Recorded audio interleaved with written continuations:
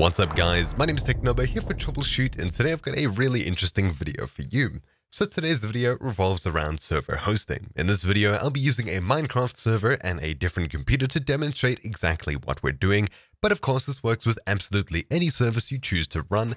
As long as you've port forwarded properly and your firewalls are open, this will work as you're hoping. Basically, in today's video, I'll show you how you can take your IP address 192 whatever, and get yourself a nice looking domain that people can connect to, i.e. troubleshoot.nodns.com or something like that, and they simply punch that into their Minecraft game or a web app or something like that, and they get taken to your server instead of having to memorize all of those numbers. And it's especially useful if you have a dynamic IP address, meaning every night or so your IP address changes and you need to go ahead and push this new number to a bunch of different people. So with all of the explanation out of the way, how exactly do we get a custom address to replace our IP address when we want people to connect to a server we're hosting or something similar? Well, there's a very simple, easy to use, free website out there called NoDNS. Now, of course, you've probably run into the site before, but you may be a bit confused on where to start. This video will take you from the start to the finish, and I'll be demonstrating a Minecraft server running on my local home PC that I can connect to from another computer on a completely different network somewhere else across the world. So requirements for this video, obviously a service or something that people can connect to and look at to go ahead and test. Now, of course, you don't need one to get this to work, but I'll simply be using a Minecraft server. Meanwhile, yours could be basically anything. Next, you'll need to make sure that that service is properly port forwarded and your firewalls are open. I won't be going through that at all in this video, but there will be links down in the description below to super simple, super basic explanations on port forwarding and firewalls. And finally, hopefully you have an idea of what you want to call it, because we'll need to enter a name later on, but of course, that's to come. First of all, I'm going to go ahead and start up my servers. For me, it's the latest Minecraft snapshot server for 1.16, which is release candidate 1. And I can go ahead and connect to this from my local PC by simply launching up the game, heading across to multiplayer, and adding my server as 127.0.0.1. We can connect to it, and things work as expected. So, assuming that I'd like someone else to connect to my server, first of all, I have to go ahead and find out my IP. So for this, you'd usually head across to Google, what is my IP, and you'll get your IP back over here. Now, of course, I'll have to blur it, but assuming that this number changes every day or whatever, we want to go ahead and get a friendly address for this, such as google.com or something similar. Just for an example. Well, it's actually rather simple. Linked below is this page over here, no IP. So we'll need an account on this website. In the very top right, simply go ahead and create yourself an account. I'm currently logged in as Technobo, and assuming that you've done that, we can go ahead and download the dynamic piece of software. Now this is of course assuming that your IP address changes. If it doesn't change daily, then you probably don't need this, but it's still good to download anyway. It makes the process a whole lot easier. We'll be downloading the dynamic DNS update client Duck for Windows. I'll simply hit the big download now button in the link in the description down below. Then I'll simply click on it to open it, and then we'll simply follow through the installation. So I agree, install, then simply make sure that both of these options are checked if you'd like the easiest, most seamless experience. For me, I'm only doing this once, and I'll be uninstalling it once I'm done. But of course, leaving it to start as a system service, every time you start up your PC and your IP address has possibly changed, this will run and tell the servers where to point your web server to. Anyways, once we've done that, we'll be taken to this page over here. Simply go ahead and log in with the same account we created on the website.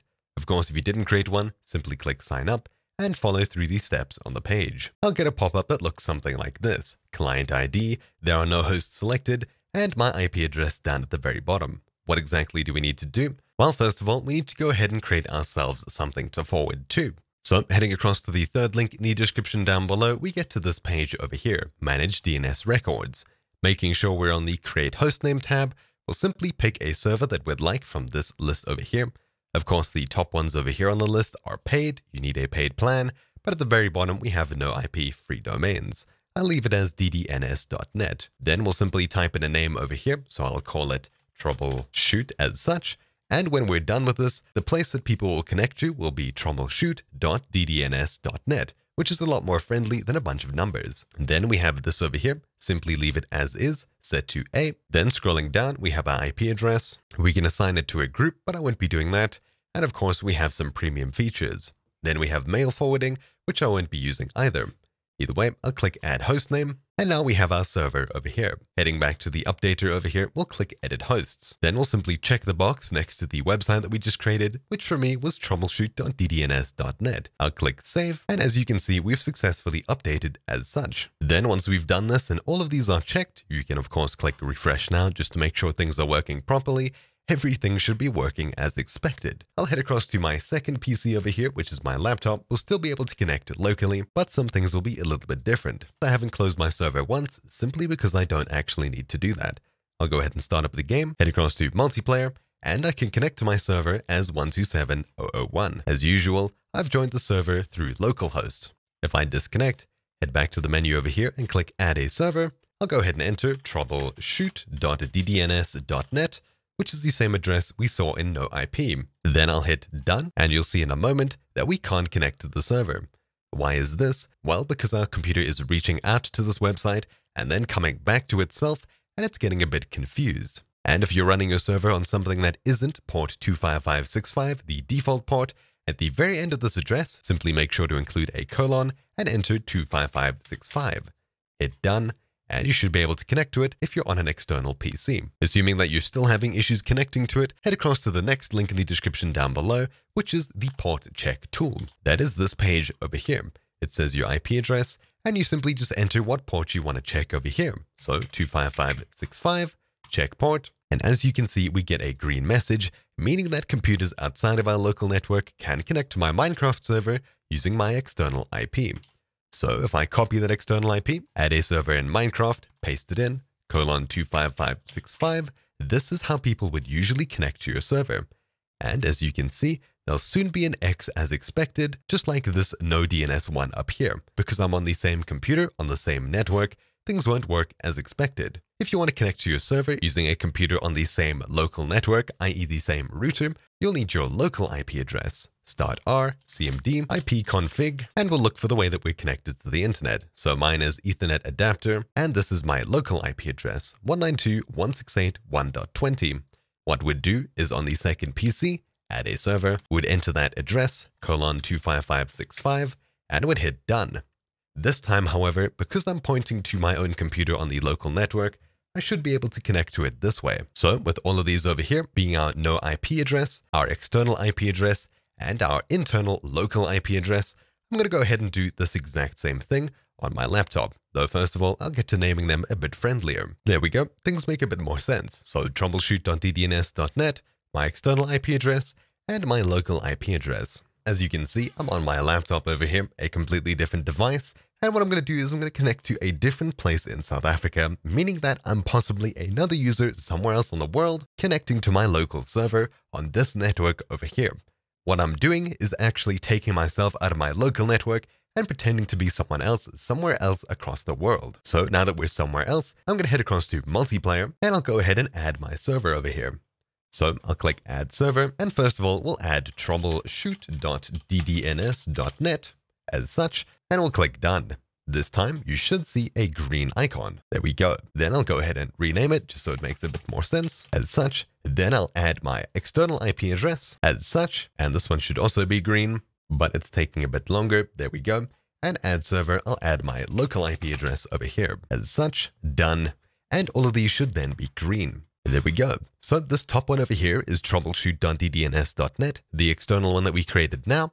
This one over here is my external IP address, i.e. what we Googled for and what you'd usually give to other people.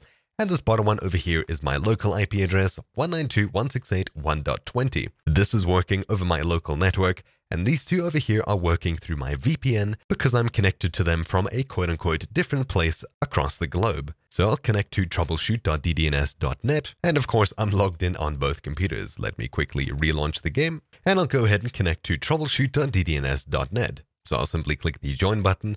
This time my login should be valid. There we go. And we should be dropped into the server exactly where we left off, this time on a completely different device. Now I haven't got it working properly set up to work with my NVIDIA GPU in my laptop, so FPS are pretty trash.